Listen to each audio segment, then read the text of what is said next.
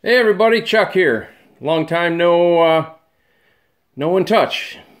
This is another update on the personal track vehicle, and we're going to talk about the torsion suspension for the bogies for this unit. There's the severely neglected frame and track. We left off last time talking about that stuff, and now we're down to the suspension. If you recall, my goal has been to make some sort of a torsion suspension, and you have to watch my other videos, subscribe, or look back and see them. And this is kind of what we were looking at, is a square tubing, another square tubing inside, simple rubber cord, and I explained all that on previous videos. There's one looking from the end with a rubber cord that's really pushed in there, and that would be a lot stiffer. So anyway, that was my goal, and this is what I've come up with right here. I have 4 pairs of bogies, arms on the frame. We talked about that last time. The frame is going to go up inside the unit and either pin or be bolted in there. And so here we go. Yeah, I'll just show you down here if we can see, get the right kind of light here. There's my suspension units. There's 1, 2, 3, 4. If you look closely, you can see the rubber cord. Here's how I made them. I took square tubing here. I'll give you some measurements at another time. This is just trying to be a brief update. Here's the arm where the wheels go through, 5/16 bolt. Put a little, I call it an axle housing in there, 1/2-inch diameter steel tubing. And this is a little bit more than a 45-degree angle. Square tubing goes in the inside, rubber tubing, rubber cord right here. You don't want to use tubing, it has to be solid rubber cord. This is 3/8. And when it's pressed in there with a vise, pressed it all together, this moves just a little bit. Thus, the whole arm moves a little bit, and each one of these 4 suspension arms with dual bogie wheels will have its own independent suspension. Quite frankly, I've never seen anything quite like this. I built the whole unit together, welded this all together, then I put the cord down in it. So otherwise, you don't want to put the cord in here and weld that because you'd meld everything. You can't tell from one-handed here, but if you push on this thing, it gives me just enough bounce that will take care of any vibration, which is mostly what I was interested in, from your feet, because I want to go long distance with this thing. And plus it gives 1/2 inch of a bounce as you run over rocks or small twigs or anything like that. You don't need much more than a couple inches of suspension. So the beauty of this system is I made brackets on each side, 1, 2, 3, 4, and brackets on this side. And what I did, I took a piece of square stock that would fit in the middle of the suspension unit. You can see this pretty easy. I know you guys are sharp out there. You don't need me to walk you through it, but here it is right here, the best I can show you. And the beauty of this system is everything can be taken apart real easy. The arms slide, but they don't rotate this way because they're tight. That square tubing are real tight tolerances. And even the bar stock here will slide out. So what I'm going to do is I'll put a cotter pin, where are they at? Right here.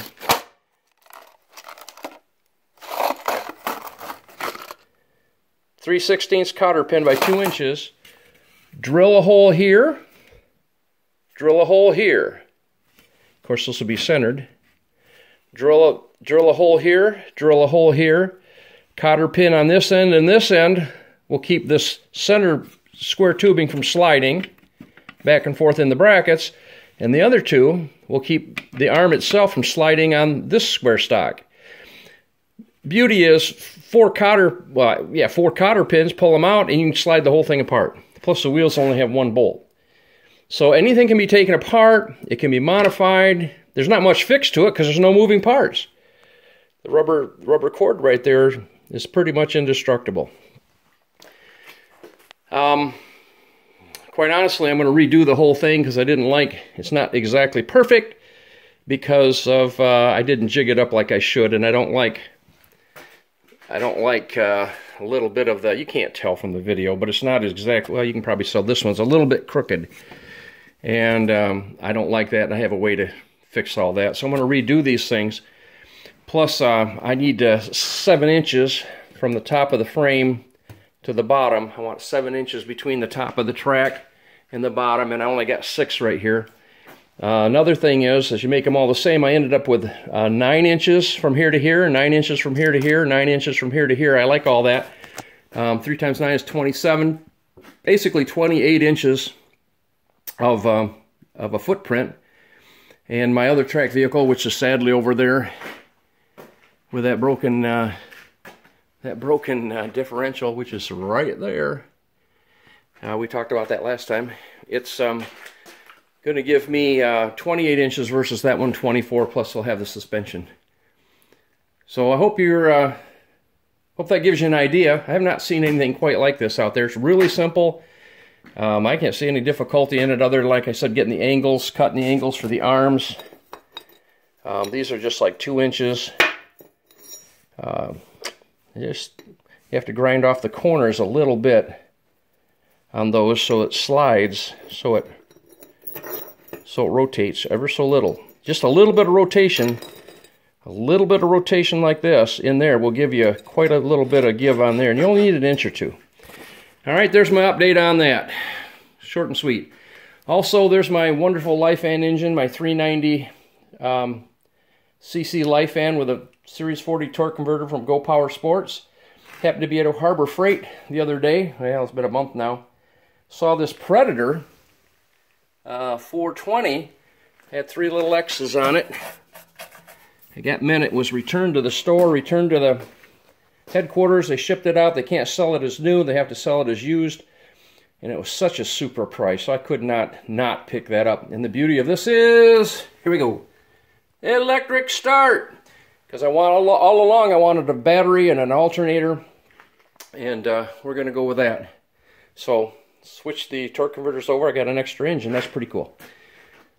2 of those suspension units we're working on. Also, hey, I'm going to close you with this thought.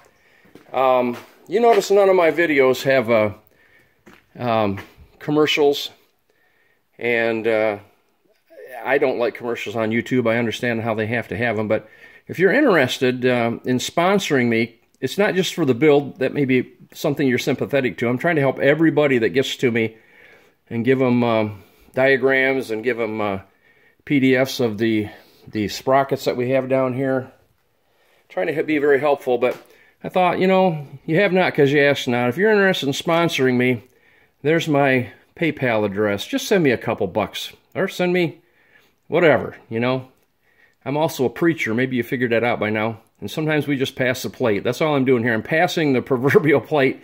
If you want to help me, that's fine. If you don't, I'm going to continue doing the videos because I love it. But my goal is to, and some of you have seen this before, is go across the United States on a personal track vehicle. And it'll be, I'm still planning on this year, spring of 2019, if I can get her done. It's 3,200 miles. Figure it'll take me quite a while, maybe 3 months, 2 months, depends on who I see and so forth. And you may be sympathetic to that cause. So if you're interested in helping me out, no push, no shove. I'm just having a blast building these things and sharing what little knowledge I have, and love the whole idea of this. All right, well, I'm going to let you go for now. And as always, I wish you the best. And I not only wish you the best, I bless you. And I thank God for you. And I pray that you're having a good life and that life's treating you well. And if I can ever be of any help in any other situations in life, let me know. You can respond to the YouTube channel there or catch me at my other address. And I'll be always pretty quick at trying to get back and help you any way I can. I really appreciate you watching the videos. And as always, I want to leave you with the thought that God will bless you and keep you. And we'll talk to you next time. Thanks so much. Bye now.